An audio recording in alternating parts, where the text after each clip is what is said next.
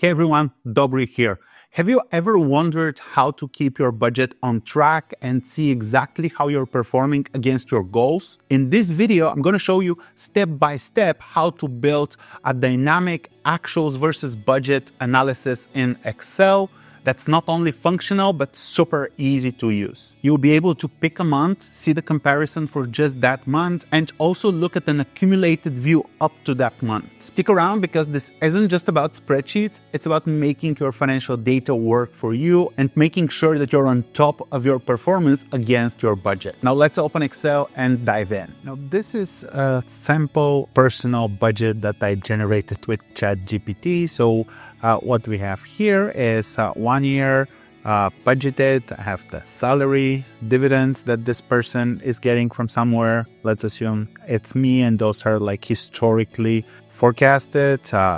Subletting one of the rooms. Then I have my expenses, lease, groceries, utilities, transport, entertainment, healthcare, miscellaneous, and so on and so forth. So this is already a pretty good start. So if you're preparing a budget annually and you're at least trying to stick to it, that's already a really good sign for like financial discipline that you're building up, which would be helpful throughout your entire life. I'm giving an example with a personal budget because in past videos, I've always talked about those like big companies, and just wanted to have like a different example where you can see how all those concepts can be easily applied in different scenarios. So we can do exactly the same thing. Well, obviously different line items, but you can follow exactly the same approach and do that for a company, for your freelance business, or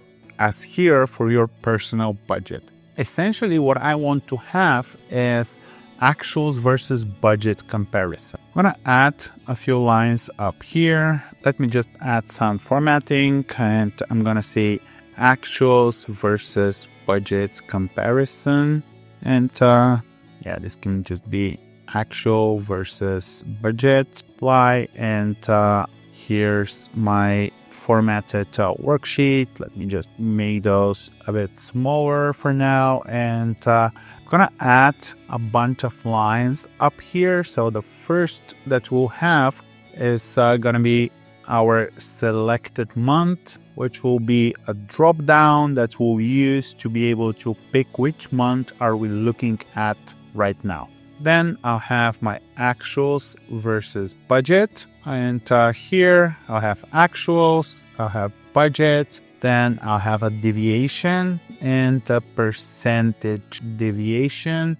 And I'm going a bit faster because I really wanted this to be like from the ground up. So instead of just showing you a template and explaining how it works, I wanted to just build it as we go through. So you'll be really comfortable applying this concept to your specific use case. So I'm going to format that as a header, and also going to make those a bit like larger. Actuals, budget, deviation percentage. I'm also going to align all those to the right because they're numbers, and I'm going to copy that and paste it over here. And here we'll show for the month, and here accumulated up to this month for the entire year. So what I'll have here is going to be income.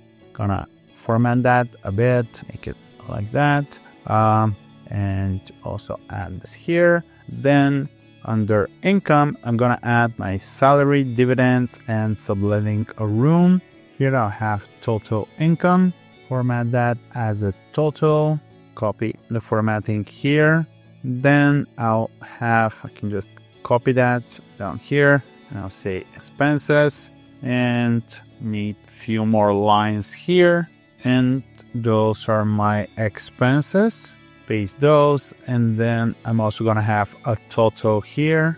Going to be total expenses, and going to say savings, which is going to be my total income minus my total expenses. Format it like that, and this is my main structure. So this is where I'll show this summary. Then I'm going to add a few rows here, and I'm going to say here that I'll have my actuals. Actually gonna format this like that. And here I'll have line item. And next to it, I'll have the month, but I'm going to do them like 31st, 1st, 2026. So it's an actual month that I can work with. Then I can use that by employing the end of month formula, use this start date and add 1 month. And this, if I copy the formatting, should give me the end of February. I'm gonna copy that over to the site, and I need it up to here to have it till December. I'm gonna expand those a bit so that everything is visible, and then I'm also gonna expand that with Control R, format that as a header, and all those I'm gonna hit Control 1, and I'm gonna open Format Cells, go to Custom, and I'm just gonna say that I want this to be month, year, and they're gonna appear like that. So below that, I'll actually have all my line items. I don't need to separate them because we'll just be using this to load data up in our summary here. So those would gonna add borders, and I'm gonna make them light gray and make them blue because those will be like inputted numbers. And what I want to do after that is I'm just gonna copy the formatting from here, and I'm gonna copy this entire thing here. I'll then add another line here, and I'm gonna say that this is my budget. I don't want to have all those borders, and those are the numbers that make up my budget. All that's left now is to make the functionality up here, which would allow us to pull from those and show them up here with the deviation and everything. So first, let's make our month drop down. Right here, I'm gonna go to data validation, and I'm gonna allow a list, and my source will be my months. Hit OK, and now I have a drop down that allows me to pick the month. Obviously, I need the same formatting here, but I don't want it to be white on blue, so I'm just gonna go ahead and make it orange. Make this black, and I'm also gonna add border, so it's easier to figure out that this is something that needs to be set. And then here, what I'll have is I'm gonna have text for the period, and I'm gonna concatenate text formula. My value would be this here, and my format will be the same, month, year, and this would give me for the period February 26. Format that a bit. I'm gonna select this whole thing and center it across. Then I'm gonna copy that, paste it over here, and here we're gonna say accumulated from, and I'm gonna concatenate using the text formula. I'm gonna grab the first month down here. Formatting is the same, and then I'm gonna concatenate another string 2, and at the end, same, I'm gonna concatenate text, my picked month here, and my formatting will be the same. So this would give me accumulated from January 26 to February 26. And if I change that to, let's say, September, I get for the period September accumulated from January to September. Okay, now let's add a total here. It's gonna be the sum of those. Copy that to the site. Actually gonna select all those and format them as a number. This is one of my totals. The other will be down here. My expenses will be this. Copy that to the site. And then my savings will be my income minus my expenses. Deviation will be my actuals minus my budget. Copy that down, copy it, and paste it all the way here. Then I'm gonna grab the formatting from here and move it over here. Next, my deviation will be this divided over my budget. So where I sit compared to the budget. Okay, this is giving a division by 0. So we're gonna say if error, give me any. Okay, and I'm also gonna align it to the right. Copy that down everywhere. Again, let's grab those, paste them here, format that to the side, make it a percentage, and show one number after the decimal point. And now I can grab all this and paste it over here. And this is our entire structure. So the only thing we need to do now is make sure that we're loading the correct data based off this month that we pick up here. In order to do that, we're going to say X lookup. Our lookup value will be our month here, and we're going to fix it with F4. Our lookup array, so remember this is actuals, will be this here. I'm going to fix that with F4 as well. And our return array will be the salary. So it's going to be this over here. Okay. And now I can copy that down. And as soon as I, let's say, enter 500 here and switch that to January, we now see it up here. We can copy that and paste it for leases, but you see now that we are all the way down to transport. So I'm going to move that up to leases. And because I'm showing those positive here, remember we did this minus this, I'm going to add a negative sign in the front because here we're subtracting one from the other. Plus I prefer to look at positive numbers because it makes it easier to visualize the cost. We can then copy that all the way to the bottom and just remove that for now. And now we can do the same thing for our budget. So we'll have X lookup, our month fixed with F4, our lookup array will be this here fixed with F4, and our return array will be our salary up here. Enter, and we got our 4,500. We can copy that down. We got others, copy that here, make sure to bring that up to leases, and then we can copy that down with Control D. And the only thing we forgot to do is make that negative. So I'm gonna copy it down again, and I now have my budget being loaded for the month and my actuals, even though I don't have any actual. If I switch that to July, I'll see the numbers for July.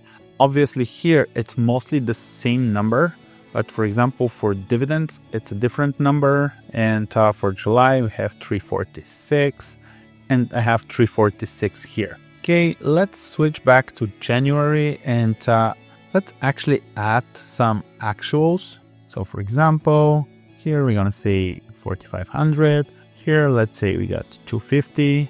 Here we got 650 from subletting.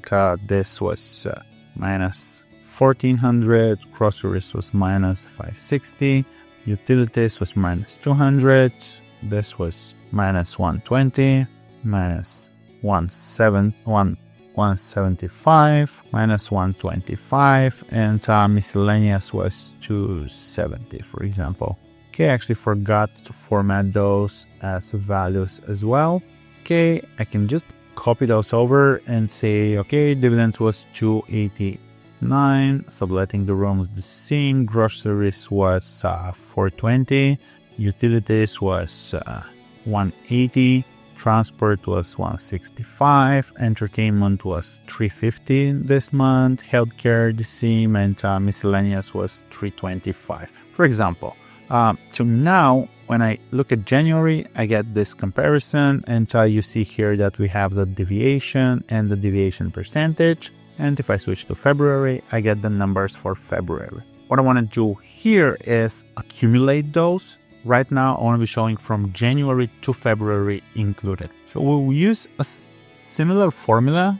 We're going to say sum, at least as a structure, we're going to say sum ifs. And for actuals, my sum range for salary will be this thing here, and not gonna fix it. And my criteria range will be those months up here fixed with F4, and my criteria will be in quotation marks less or equal to, and I'm gonna concatenate this up here, this month up here. Close that, and you see now that we have 2 months worth of salary up here. And the reason why this works with the below or equal to is because, remember, those are actual dates that we just formatted to appear as a month and year, and the same here. So we're able to compare dates. So if this date matches this date or is above it, we're including this. If I switch January, it should be exactly the same. Okay, let's go back to February. You can now copy this down. You can copy that, paste it over here. Make sure that I adjust this to be up to leases. And then I can copy that down, of course, adding the negative sign in the front. We can then do the same for our budget, sum ifs. My sum range will be my salary here, and my criteria range will be my month fixed with F4, and my criteria will be below or equal to, in quotation marks, concatenated to my month up here fixed with F4. Copy that down. Can then here add a negative sign and make sure that I bring that up to leases. Enter, copy that down, and this is my accumulated view done essentially. So if I'm looking at January, those are going to be the same because it's showing January and then it's showing January to January. If I switch to February, I can see here that this is accumulated. So we see that for February, we essentially saved 51 more than we were planning to.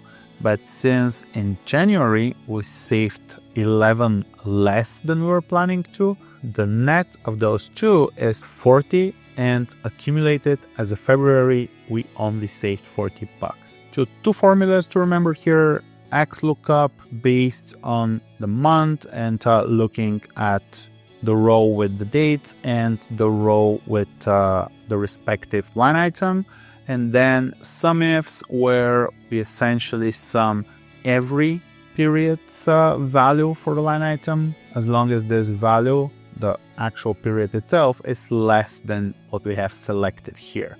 You see, it's really easy to set up something like that, and it's very simple on the surface, but it's actually really helpful to have that, especially if we're talking about a business or a freelancing practice. It's much simpler to look at your numbers and track your performance against what you were planning to do, with a comparison analysis between the actuals and the budgeted values. When I'm doing this for a company, I would even go and have like a little notes denoted like that on the site where there's a large discrepancy.